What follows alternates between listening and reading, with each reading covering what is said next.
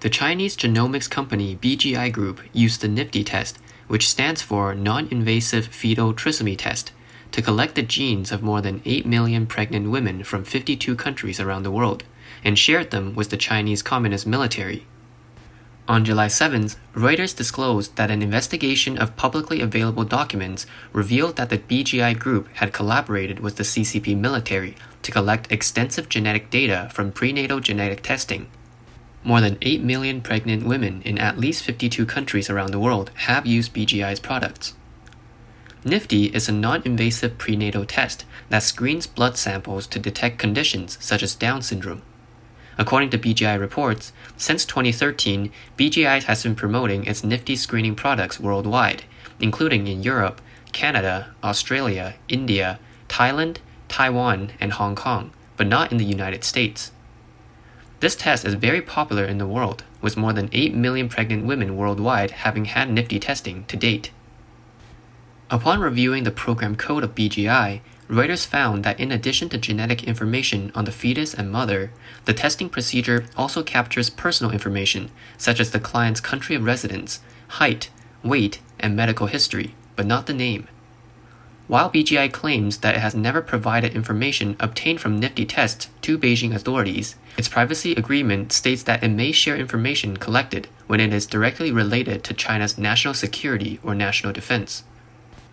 Reuters also found that the genetic data of more than 500 pregnant women who underwent maternity examinations, including those in Europe and Asia, are stored in the Shenzhen National Gene Bank, managed by BGI, and is funded and managed by the Beijing authorities. Will BGI share these data with the CCP? Let's take a look at the relationship between BGI and the CCP. On January 30th, 2021, Reuters reported that from investigations of over 40 documents and papers, they found that BGI has been cooperating with the CCP's military and participated in a number of projects for them. In 2010, BGI began collaborating with Chinese military hospitals to study the fetal genome, and has published more than a dozen joint studies with the Chinese military researchers to test and improve its prenatal testing technology.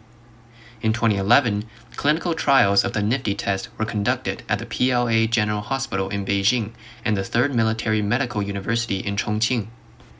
In 2015, BGI and the Academy of Military Medical Sciences were awarded a patent for low-cost coronavirus detection.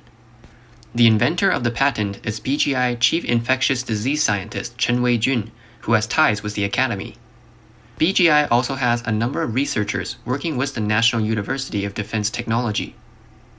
In 2018, BGI published a study that analyzed NIFTY data, mapped the flow of viruses among Chinese women, and identified signs of mental illness in them, including singling out minority ethnic groups such as Tibetans and Uyghurs for genetic links and traits.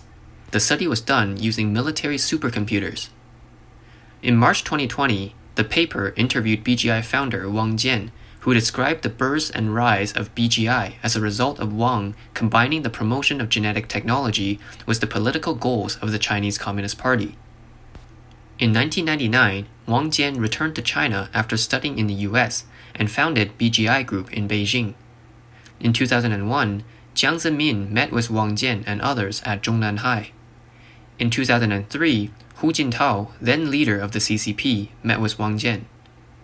In November of the same year, the Chinese Communist Party integrated BGI into the Chinese Academy of Sciences and established a specialized institute. Later, after a falling out between the BGI and CAS over the procurement of equipment, Wang Jian brought BGI to Shenzhen in 2007 to restart. Because of the growing international influence of Wang's team, the Shenzhen government invested hundreds of millions of dollars, and the Beijing authorities also increased their support. With the help of the CCP, BGI has established 58 genetic sequencing laboratories in 18 countries as of last August, while exporting a steady stream of genetic sequencing products to the world. So, why is the CCP collecting human genes? What is their purpose? US government advisors pointed out that research on human genetic data could help the Chinese Communist Party become the world leader in pharmaceuticals, while also strengthening the genes of soldiers for the military.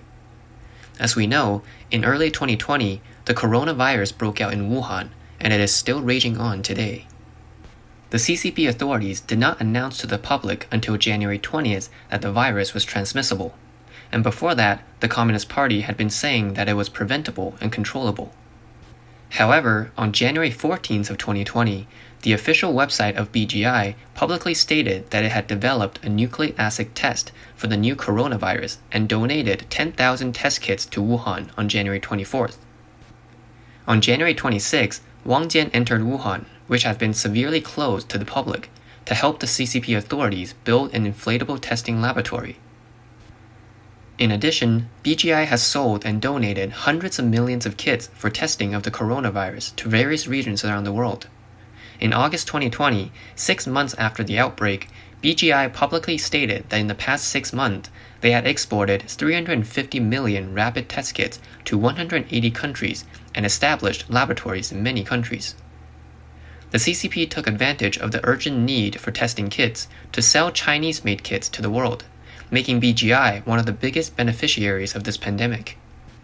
At this point, BGI has left the Western research institutes and pharmaceutical companies far behind, and has really been made the world's pharmaceutical leader by the CCP. As you probably know, in the early stages, many countries gave very low feedback on the effectiveness of Chinese-made test kits, with the lowest being only 20 to 30%. But later on, there were fewer such reports. Perhaps this indicates that the test kits were ineffective because they were based on Chinese genes, since the CCP did not possess the genes of foreigners in the early stages. But after collecting their genes, BGI was able to develop new products based on the foreigners' genes, which is why they're more effective. Would this be a possible interpretation? William Ivanina, former director of the National Counterintelligence and Security Center, warned the United States before he left office last year that through DNA, the CCP could know a person's current and future health status and what therapeutic drugs they need. Controlling biological data would allow complete control over the direction of medical development, a serious threat to the national security of the United States. In addition, BGI has already developed a test before the CCP announced human-to-human transmission of the virus. So when did they get the virus samples? Chinese media Caixin reported that BGI received an unidentified pneumonia sample from Wuhan as early as December 26, 2019, and discovered after genetic sequencing that it was a novel coronavirus with 80% gene sequence similarity to SARS. The earliest mention from the CCP of this unidentified pneumonia was in an internal notification on December 30th, but BGI already received the virus samples several days earlier. In other words, BGI received the virus samples as soon as the virus emerged, or perhaps even earlier, and then developed the virus testing reagents. It seems like BGI really has become the leader in drug production. The Chinese Communist Party military publicly talked about genetic weapons a few years ago. On November 10, 2017, the PLA Daily had an op-ed in the Science and Technology Frontier section, titled, "How Genetic Weapons Could Influence Future Warfare." The article discusses the development of a new generation of biological weapons by modifying the genetic code of disease-causing microorganisms through gene editing technology. The article claims that these new viruses and bacteria will serve as strategic deterrents. The author of the article, Cao Shiyang, is a researcher at the Academy of Military Medical Sciences.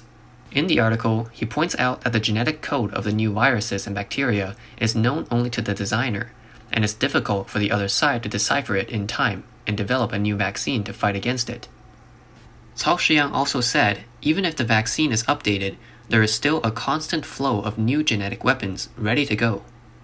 The speed of vaccine development must not be able to catch up with the speed of poisoning, and this is obviously extremely unfavorable to the other side.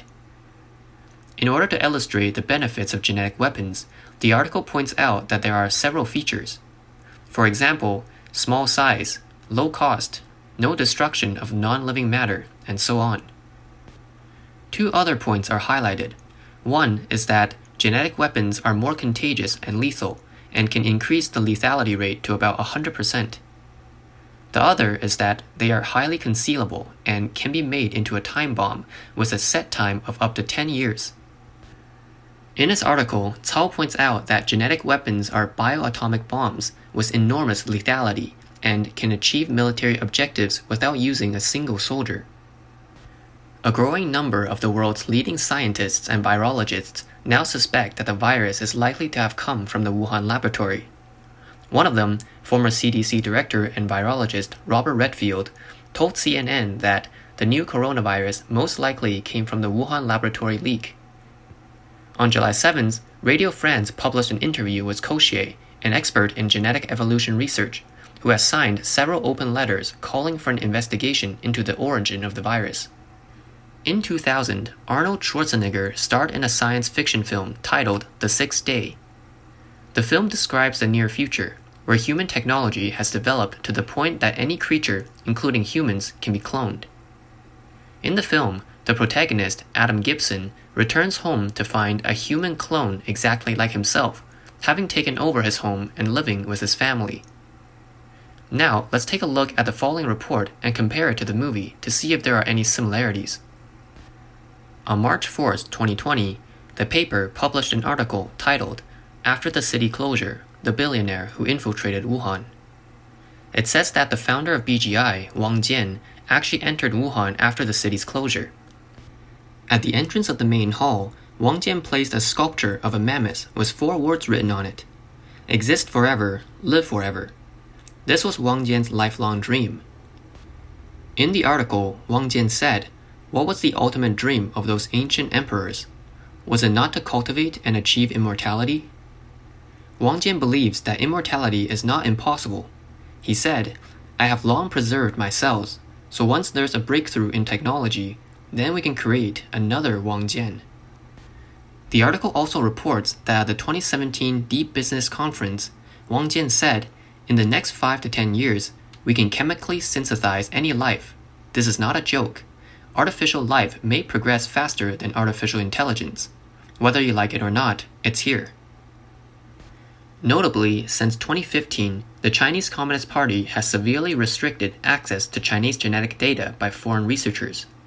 In 2019, the CCP explicitly stated that genetic data is a national security matter.